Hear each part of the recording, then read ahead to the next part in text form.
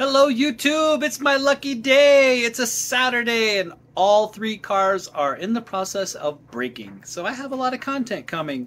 Last night, went to start, yesterday afternoon, 5:30ish. Started up Ragnar, the V70, went to drive to Boulder and immediately went into limp mode, wouldn't accelerate. Pulled out the OBD2 reader, connected it. P0068, which is a MAP-MAF throttle position correlation. Wouldn't really clear. Drove it around the block through the neighborhood a couple times, cleared it out, and finally it drove fine to Boulder. Came home last night, went to Costco on the way home on the highway. Everything was fine. Everything was great. Drove to Denver today. Had a match at DU. Great match, by the way. Almost there. I-25, cruising past Mile High Stadium, almost to Santa Fe. Limp mode, out of nowhere. Just bam, limp mode.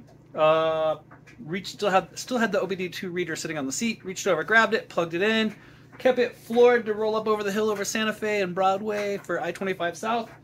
Made it over the hill, pulled up the codes, and it had two this time. P0068 was still there, the MAP-MAF throttle position correlation. This time it also had a P0221 throttle pedal position sensor switch B circuit range performance, I think is what it stands for. It threw those codes back in September. They cleared. I was driving over one evening, selling some Volvo parts from Craigslist, and they came on. I cleared that. Both of those codes were there, and I cleared them out 2 months ago exactly. So they came back. So today we're going to start on the throttle position sensor. Behind me, there was a short posted this morning. I literally woke up with my wife stranded in Broomfield off of US 36 and Wadsworth. The XC70 through a P0221 solenoid on the exhaust cam. The exhaust cam solenoid was not working correctly, and the car was not running. It would start and then die, start then die. We towed that baby home. There's a short of this video that'll be on the next one for that one. There's a short posted today of us waiting for the tow truck, so that one needs repair. The minivan anticipates it does need a head gasket. We'll do some more on that. There was a couple shorts with some bubbles in the coolant tank. Smells a little bit like antifreeze when it starts. When it first starts up and it's set a couple days, runs a little funky for 30 seconds. And then it seems like the head gasket, as the engine warms up, is sealing closed. So it's a ticking time bomb, literally. So yeah, woke up, wife stranded, drove this car, which had thrown a code the night before, drove it over with the van that needs a head gasket, drove it over, switched my wife from the cross country to the van. Cross country would not limp mode home, waited for a tow truck, got it home, came back with this car, hopped in this one to go to my game, and it threw codes on the way and went into limp mode. So it's a fun day. Games are over. It is beautiful in Denver. I'm stuck in the garage working on cars.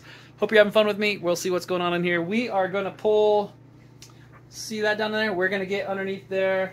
We got to get underneath here. Where's it at? Got to get underneath the intake manifold. Throttle body's sitting underneath there, mounted from below. I'm hoping I can just get in there. We're going to clean it with some throttle body cleaner and see if we can just get it to start working again, that it's just gummed up a little bit. So let's hope that is that simple. All right, let's give you a quick layout. So air comes in through here. This is the initial cold air intake. Comes in here through the air filter, through the mass airflow sensor right here inside there. We might clean that out again. I cleaned it about a month ago.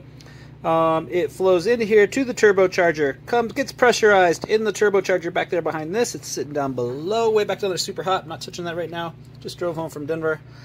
Comes across the top in the charge air pipe. The boost bazooka coming across. Goes into the intercooler down below, comes across, cools off from the airflow, comes back right down in there. There's a big pipe coming out, comes back, flows in underneath this air intake pipe. See the one down here my finger's touching? This one. So the air is cooled down in the intercooler now, but still charged. Comes across, goes underneath this is the silver right here. This is the air intake manifold. But see that right there? I'm touching it with the pin. That right there. That's my throttle body. So I'm hoping, it's really awkward to get into this thing. 4 bolts hold that on from the bottom. Get into that. I'm going to pull it apart, take it out. I got to remember how to get all this off. It is not easy. It's hard to get to because it's upside down and backwards. So yeah, that's where we're headed. All right, just went around the back and I disconnected the negative terminal on the battery because if you watch my oil trap PCV system video that I have out from, back in March, April, When I did that 2-3 years ago, last time I was in here actually, I made a connection to the starter power lines down there, and it made a big arc up here to the intake manifold, and luckily didn't fry anything or the throttle body. So be sure to disconnect those, because if you're messing around in here, you don't want to tap that or hit anything electrically sensitive. So disconnected those. I have pulled off this vacuum line down here, this vacuum line up here. They're actually sitting right here, and pulled them out of the way. Bazooka I disconnected just to get it up and out of the way a little bit. Already disconnected, loosened up this air hose that you can see coming back from the intercooler now. And got to figure out how to do all this from the bottom. Alright YouTube, giving you a quick update. Sorry I can't really set a camera up and do this one. I'm all by myself out here tonight, so I'm just going to get you in pieces as I go. The return from the supercharger into the throttle body, the piping is off. So here's how it works. It comes sitting in this orientation pretty much. Comes out of the intercooler. Charged air, cooled down, is coming into here. Flows across. We got 2 sensors on here. I think one is temperature and one is, I don't know. One's temperature. I don't know what the other one is. I'll have to look those up. I'll put them down below what those are. But there's 2 sensors. They're sitting right here. They come off really nice and easy. I did take off the vacuum line off of here that my boost gauge is operating off. Just pulled it off to get it out of the way so I don't damage it. And then this goes up underneath into the throttle body, which you can see right here. But this is a hard little bugger to get off. That is not easy. There is a actually, where did it go? I gotta find it. I don't know where my little hose clamp went for that side. Yeah, I'm missing the hose clamp. So, gotta find it. It's in there somewhere. I got the pan on the bottom so it didn't fall through to the floor. Might make finding it harder, so we shall see. But yeah, I got this out. It pops off pretty easy. Now there should be 4 bolts holding the throttle body on from the bottom. Yeah, and there's a connector there. You can see that connector cable coming in right there, just behind the fan control motor. So, get those 4 off. We should have a throttle body out. We can see how dirty it is. You can see, this is the side coming out of the intercooler. You can see a little pooling of oil in there. I do know that these do run oil, just it leaks through the turbocharger. So it's coming from the turbo. There's a little bit of oil that gets through, and then it comes through the intercooler in the system. Does come back, does go into the throttle body, through into the intake. So those do get gummy over time, and these throttle bodies can get kind of gummy and stuck. So hopefully that's what's causing this P0068 and P0221 codes. But we'll kind of clean this up. We'll kind of wipe it out. It's not really bad down in there, just a little bit more over here. But I'm pretty sure. YouTube, pulling out that fan made it a lot easier to see what the hell I was doing upside down and backwards on the throttle body, pulling it through here. So pulled that out, created a lot more space. I did lose one of my the throttle body, the intake hose that comes from the intercooler over here underneath, turns up. I dropped the band clamp when I was getting it out, and it is somewhere in there. I have no idea. I've been looking for it, haven't found it. The other thing I dropped, working upside down and backwards on the last throttle body bolt, was my small stubby extension and my 10mm socket, and it landed. Remember when I put in the air shield underneath on a couple videos ago? Yeah, I heard it land on that, and then it rolled, and it's back underneath the pan somewhere, and I got to take that off. So I'm going to have to jack this up in the air and pull the pan off. Luckily, I still have my ratchet and a 12mm sitting here, so I'll be able to do that. But the throttle body's sitting over here. Let me grab a light. Show you what we got. Here's the throttle body. Here's the, this is the intake side. So it's not super dirty. Not as, you know, not... I don't know. I thought it'd be worse than that if it was having an air code. And here's the top side. So here's the clean side. It opens up. But yeah, I'm going to clean it up. Maybe it's just gunky on when it's spinning or something. Don't know. Maybe on the little edges of its little axis there. Gonna throw some throttle body cleaner in there. Let it soak. All right, YouTube. I cleaned this out with some throttle body cleaner. Way cleaner. Still some little dips of little black down in there, but cleaned out all the way around the edges. I'll flip this over and let you see what I did. Oop, wrong way. There you go. That's probably too bright. Yep. See how much cleaner that is now? we'll see. I remember cleaning this once before, so I think I had it like this once before, and it ran fine. So we'll try it again. And I do have, you'll see on here, this phenolic throttle body spacer. It's supposed to keep the heat of the intake manifold coming from the engine block through the intake manifold from heating up this throttle body. So yeah, I have this phenolic spacer on there, these two little gaskets. So now I gotta see, is it possible for me to get this all back together, upside down and backwards, back in there? Yeah, hey, look what I found. I didn't see this sitting in there because it was all black, and it was kind of just sitting like that, not shiny, and it was landed in there, kind of down on the, just above where the starter's sitting. It had fallen off and set in there, so didn't see it because it wasn't shiny. And 3 bolts, 313s off the front of the air shield underneath, and out fell my extension. So things are looking up. What are the chances I can get this back together? Got it up in the air now, just a little bit so I can get under the air shield. 3 bolts. Just have, let's see if we can see it.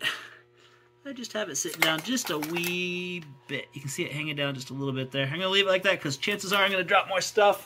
Let there be progress. Throttle body is back. It is in. This is so much easier without that fan sitting in there. There's so much more space to work on. My elbows hurt because I kept hitting them on the back of this. I need to make sure I can straighten out some of these fins I whacked with the ratchet. But it is back in there. It's tight. It's connected. All I gotta do is drop the fan back in here, get it reconnected. I have absolutely no idea how I got that fan shroud out of there with that radiator hose on, but I did. I may have broke these transmission cooler lines, little green tabs. Not sure on that. I think I have extra ones. So hopefully that is still in there secure. We will find out here shortly. But I did have to make an absolute freaking mess and pop the upper radiator hose, drop some coolant just on there if I could pull it out, just to get that back into place. So that is not easy. Not an easy task.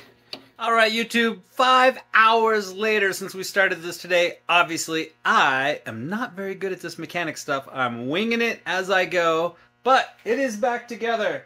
It's all plugged back together. I cleaned with mass airflow cleaner. The mass airflow sensor on the up by the air filter box, pulled that out, cleaned that again. That was cleaned about a month ago when I put the new air filter in. I also pulled on the intake tube that goes underneath to the throttle body, like my arm sits in there, goes like that. All right, here they are. So here's a sensor. This is a mass MAP, mass air pressure sensor from the intercooler coming back into the throttle body, and just past it is an intake air temperature sensor. So I cleaned those. That P0068 is actually a correlation error between this mass airflow sensor and this mass air pressure sensor. So that could be an issue. And then that 0228 code was the throttle body position sensor. So it was all this one, and that one. It was all kind of gummed up in there. Cleaned that all up. You saw that. It's looking way better. I'm just hoping at this point it will start. I do need to connect the battery. A lot of pain in the butt stuff getting this shroud back in. I don't know how I got it out, but now I'm going to be worried about. Remember the conniption fit video when I popped that coolant line from the top of the block here? This coolant line blew off right here. Just totally popped up and ejected every ounce of coolant in about 30 seconds. Luckily it didn't overheat, and I was parking the car when it happened. So yeah, that's been holding, and now I just had to pull it off to get that shroud back in there, and now I'm going to be worried about that for the next 2 months, if it's going to hold. So I'll be checking it every day for a while. So yep, I'm just hoping it starts at this point. I hope it runs. I hope I don't have more error codes. I hope I didn't screw anything up, and we will find out. But man, 5 hours of this. I need this car to drive tomorrow. I got to go to work for soccer games. Gonna connect the battery, and you'll be with me, and we'll start it up. All right, YouTube, you're sitting with me. I got one message on the thing. The tailgate is open. All I did was just I connected the battery. The hood's still open. We're gonna start this up, see if it'll run, and then we're gonna see if we got any leaks. Here we go. Oh my God! It's actually working! Tailgate open.